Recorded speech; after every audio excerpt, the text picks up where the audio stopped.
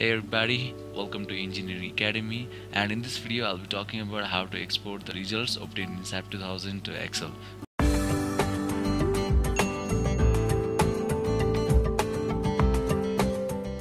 Alright, so once you have designed your building and have made all the necessary checks that needs to be done, you might need to export the results obtained from SAP 2000 to Excel, right?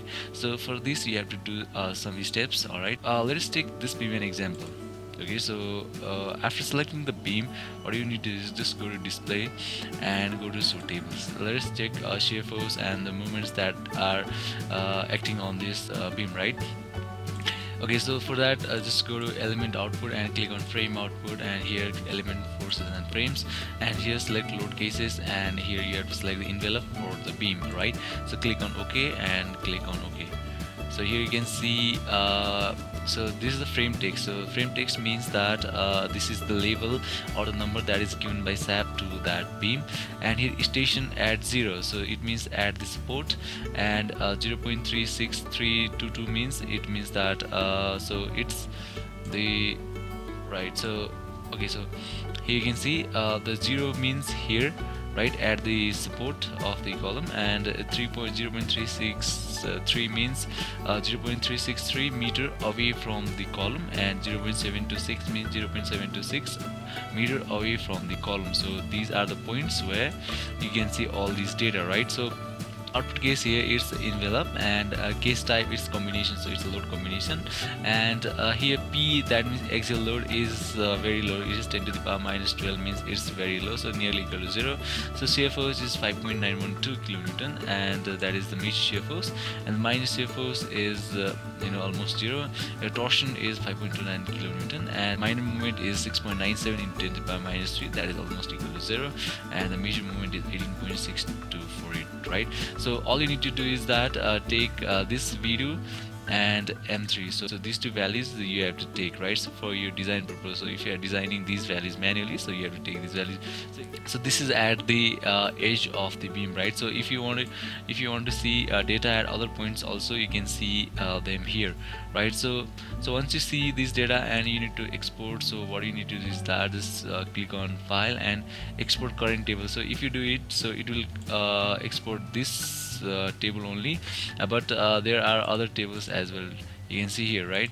So there are two or three tables, right? So if you click on file and export all tables, so it will export all the tables that are here, and as you can see, okay, so here we have opened it, right? Oops. Yeah, here you can see the files, here you can see the data from the SAP has been exported to the Excel.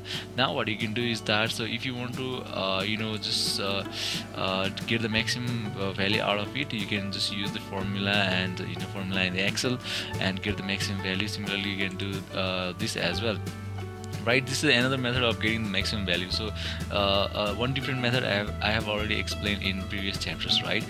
Alright, so similarly what you can do is that you can do for the column as well. So you can just select the column, right, and go to display and show tables, right, and here select load case. So we don't get envelope for column, so we just use any of the load combinations. So for example, if you want it for 1.5 TL plus LL, click OK, and you can click OK, right? So it is at 3 stations, so 0, 1.4, that is at the mid, and 2.8, that is at the top.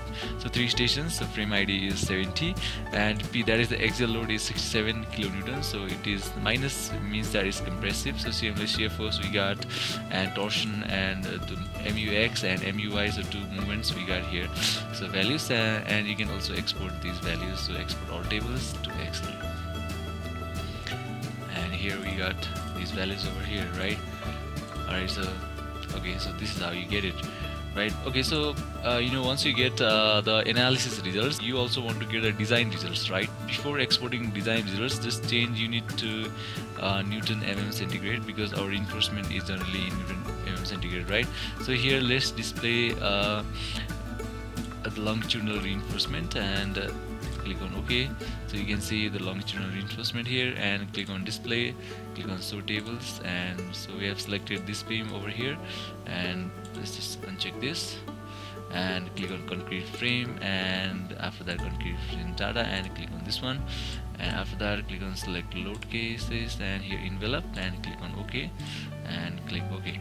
So as you can see here, so beam is 72 and it's beam, so its location at 0, so that is at the edge.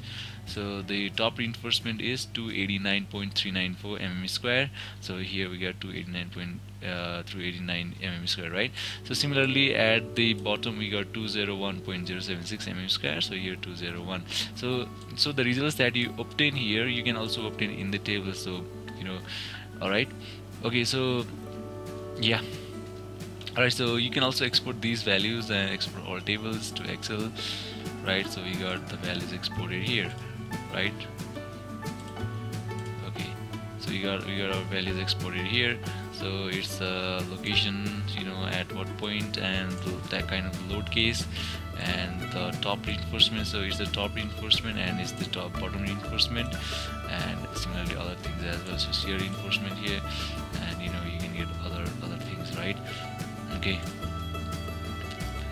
Alright, so similarly you can do for the column, right? Alright, so this is how you do it, guys, and I hope it was helpful. Thank you for watching. Take care.